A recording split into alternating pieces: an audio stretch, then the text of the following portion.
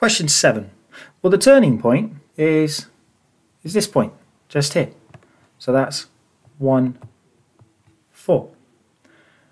Then it says, write down the roots of when fx is equal to 2. Well, it's equal to 2 just here. So I need to read those values off. Now you'll be given a little bit of leeway on this, but it looks like it's around about minus 0.4. And reading this second value off, I reckon about 2.4. Right? But you will be given a little bit of leeway, but I think you should be able to get up pretty close.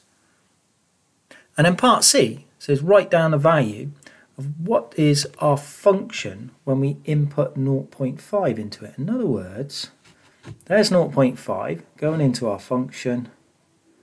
So what's this number just up here? So it's around about 3.7, 3.8. Again, you'll be given a bit of leeway.